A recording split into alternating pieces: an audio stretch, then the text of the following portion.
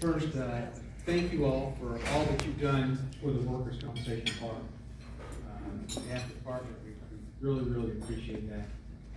And isn't it a great thing to see so many people here today that are part of the workers' compensation bar?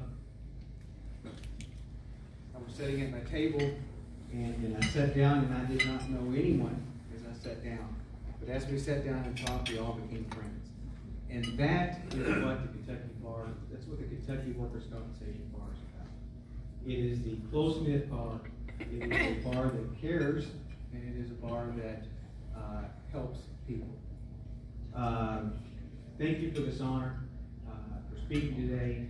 I want you to know that it is, as Commissioner of the Department of Claims, I pledge that this will continue to be a fair system, a system that everybody has a place at the table, and a system that we can do good.